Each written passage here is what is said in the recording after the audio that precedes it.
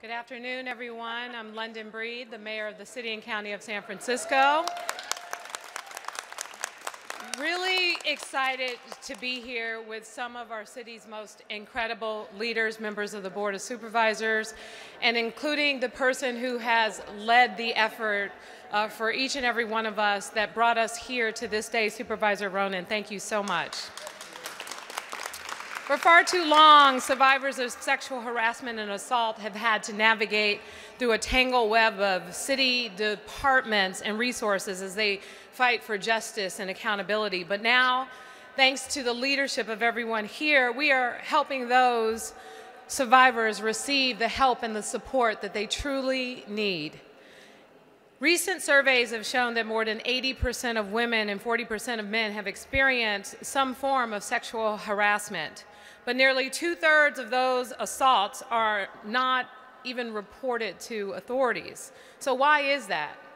Because time after time, survivors have been dismissed by the system, a system that is supposed to help those individuals get the treatment they need to help heal from the traumatizing experience that they've had. We have heard so many incredible stories about things that sadly victims have had to go through to the point where they've just given up. And to have to recount such a horrible tragedy time and time again is something that what we are doing here today to address is hopefully going to help to deal with this. This is not okay in the era of the Me Too movement, and we cannot stand by and let survivors go through this experience alone. And so today I'm proud that the Board of Supervisors has taken a huge step forward in helping survivors of sexual harassment and assault by creating our new Office of Sexual Harassment and Assault Response Prevention, which is why we're here today.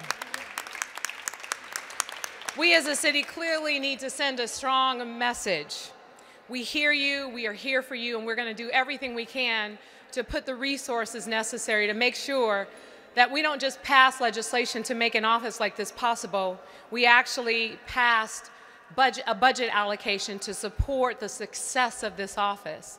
And so I want to thank all of my colleagues who are here. Every member of the Board of Supervisors was a sponsor of this legislation. Every member of the Board of Supervisors fought for and voted to support the funding to help make this office a success. I also like to take this opportunity to acknowledge Cheryl Davis of the San Francisco Human Rights Commission. I know she's not here today, but she will be leading the charge in this effort because we know that she focuses on issues around human rights and equity and things that matter, and this clearly matters to the city and county of San Francisco, which is why we are putting it at the forefront of the Human Rights Commission, and so I'm grateful to Cheryl for her leadership. Thank you to all of our commissioners here who are here from the Commission on the Status of Women. It does take a village to move things forward in this capacity. And we have had an incredible leader in this effort, someone who has been a fighter and relentless in not only just producing this legislation, but making sure that every member of the Board of Supervisors served as a co-sponsor and a real partner for this particular effort. And so, ladies and gentlemen, at this time, I'd like to introduce Supervisor Hillary Ronan.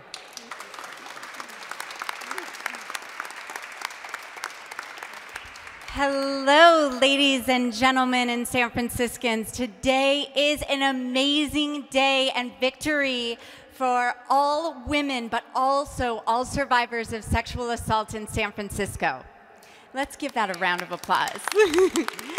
I want to start out by thanking Mayor Lee so much. First, when she was still a supervisor, for being a very early sponsor of the legislation, and now for signing it into law and holding this beautiful ceremony that I think elevates the importance of the legislation and this issue. So thank you so much, Mayor Breed.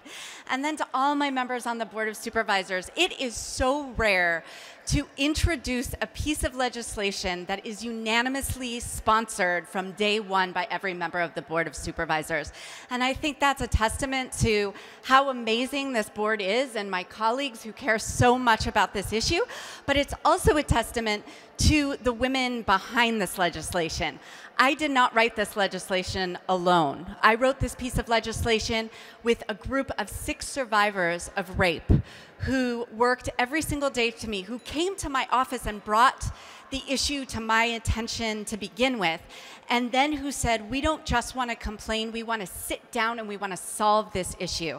And so I just want to give a huge shout out to those women and a very specific thank you to Jane Doe, who you're going to hear from in a moment, to Rachel, who is here with us today, Tiffany, who couldn't be here because she's on one of those rare 2-week vacations, but who we're going to have a chance to celebrate at the Board of Supervisors in a few weeks, to Brittany, to Maria, and to who's here with us as well. Thank you, Maria, for being here.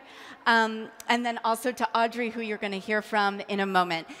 We had an incredible team together with my legislative aides and specifically to Carolina Morales, who championed this with all of her heart and soul from day one. So if we can give them all a very big round of applause, they deserve it, and so much more. So it wasn't a surprise to me that there are many women in San Francisco who don't come forward and report sexual assault, rape, or sexual harassment because we know this is an epidemic all throughout the country. But what did surprise me is that women who did feel comfortable coming forward, who wanted accountability from their perpetrators, who wanted to be involved in our city systems to investigate, to prosecute, to get some accountability and justice, that they were treated so poorly by city departments. That was honestly a shock to me.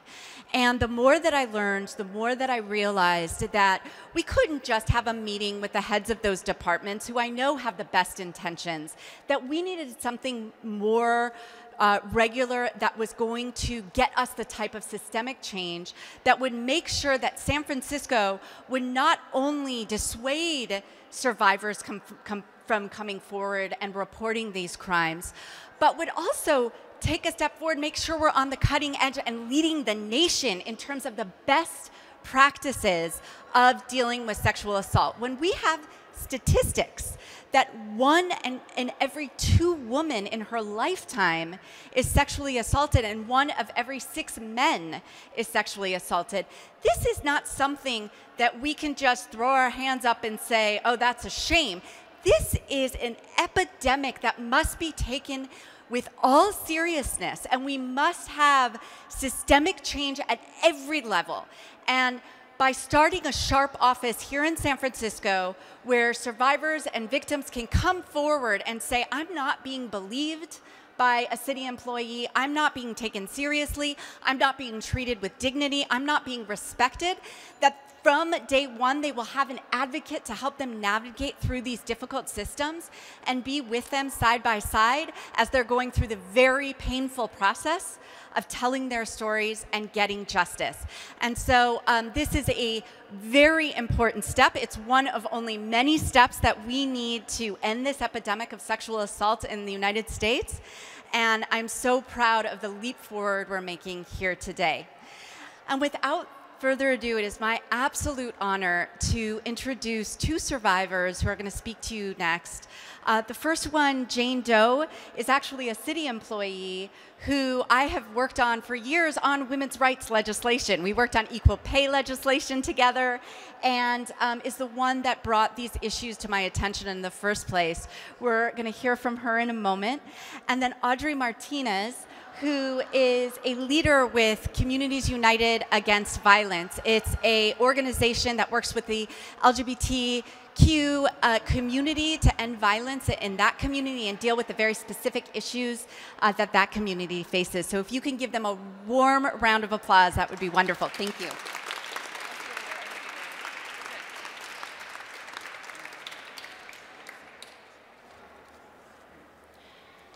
Hi. Mayor Breed and Supervisor Ronan, leaders and allies in our community, thank you. Recently, a candidate for Congress stated that the people closest to the pain should be closest to the power, often though we suffer in silence. Many of us who speak up are further quieted by abuse, but you listened. You listened to me and dozens of rape victims recount the details of our darkest hours. So many of us were not only raped, but then blamed and discarded by San Francisco's law enforcement agencies, those sworn to serve and protect our rights to safety, dignity, and equal protection under the law. So many of us didn't receive proper care at SF General Hospital because the city's sexual assault and response team is inadequately resourced. We are told that rape is a fact of life. Rape is a sentence. The terror of the crime is only the beginning. The magnitude is unfathomable at first, eclipsed by shock and denial. But so corrosive is the impact that victims can never be the same, nor can we escape as the nightmare unfolds. I am Jane Doe, and it has been 2 years and 9 months since I was raped. 949 days of my precious life stolen. Supervisor Ronan knew me before as a colleague in government. A week or so after the rape, we had a call about work. I blurted out what had happened. SFPD was utterly indifferent and tried brushing me off without so much as an interview. They deem rape to be complicated, but not serious. I was patronized for asking police to take basic investigative steps, like securing video evidence or interviewing key witnesses. I couldn't wrap my mind around it. Neither could Supervisor Ronan, whose unwavering support has been a source of strength. She and her extraordinary team, especially Carolina Morales, have worked with a group of multilithic, multi-generational, multicultural victims of rape who have summoned the courage to stand up. Mayor Breed, supervisors, I'm overwhelmed with gratitude to each of you. At the beginning of the hearings that led us to today, victim after victim shared harrowing experiences of being trivialized, blamed, and discarded. You listened. You asked thoughtful, smart questions of our city departments that consistently fail the rising masses of victims of rape and assault. You stood with us on the steps of City Hall to call for change. And today we take a step forward by taking action. The Sharp office will be a source of advocacy and accountability that shamefully we lack in San Francisco. A voice definitely absent in the chorus crying out, "Me too." On behalf of victims, survivors, warriors, loved ones, all those who ever have or will be affected, thank you. And also special thanks to Supervisor Stephanie for your support. Without women in office, we wouldn't be here. It's amazing that today our first African-American female mayor is signing legislation authored by a female legislator and supported by all of her colleagues and by community members of all genders. This is truly a celebration of empowerment.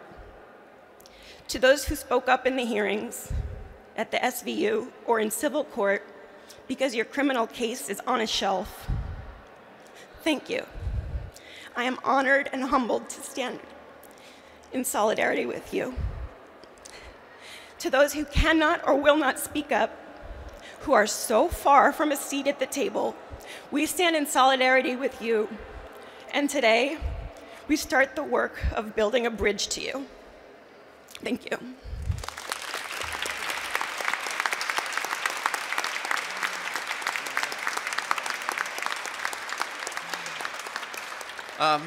Thank you, everyone. I'm here. My name is Audrey Martinez. I'm a member of Community United Against Violence. I'm doing what it takes to make the change I want to see in my life.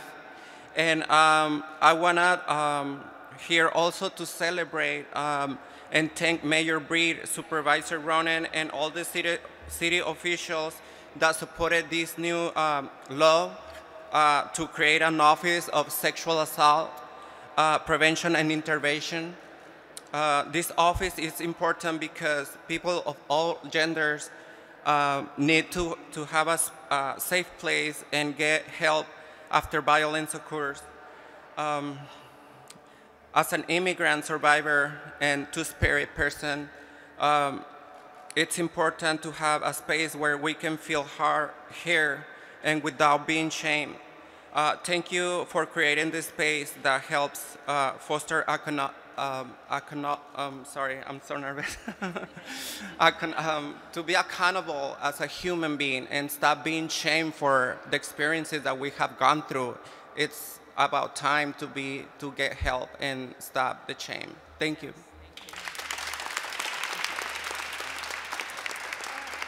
And again, I know it takes a lot of courage to get up here and share your experiences. So thank you both so much for your courage and for bringing us to this point.